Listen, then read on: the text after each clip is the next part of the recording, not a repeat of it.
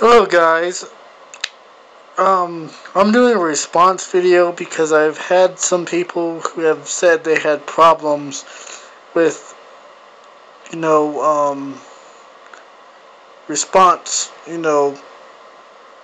for this particular device. They've had problems like they would touch up here, in the portrait mode and, nothing will happen. I will show you guys on mine that it does respond, as you can see.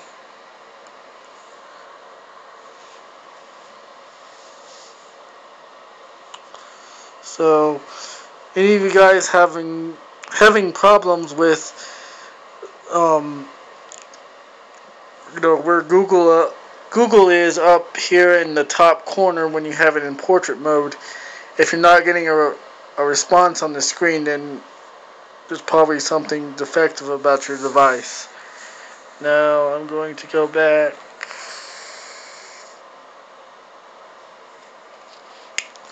Let's see. Okay. And now people have said that down here where this clock is, they've had no response either, but I'm going to show you guys.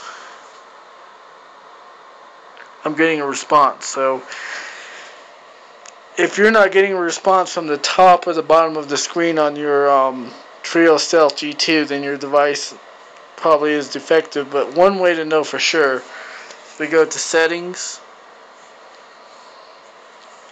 and we go to developer options down here. We go to pointer location, show touches. Okay, now we're going to go back.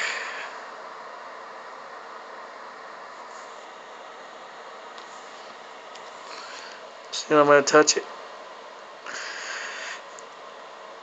And as you can see, a white dot appears when I touch the screen, and you guys can see that in portrait mode I'm getting a response from the top of the screen because it's showing the white dot.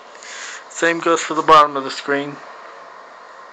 So if you guys are not getting a response from the top and bottom of the screen in portrait mode where the Google search is and where the clock is, then your device has to be defective, and I would return it. Alright. The Spark is 214, and that's all I want to show you guys.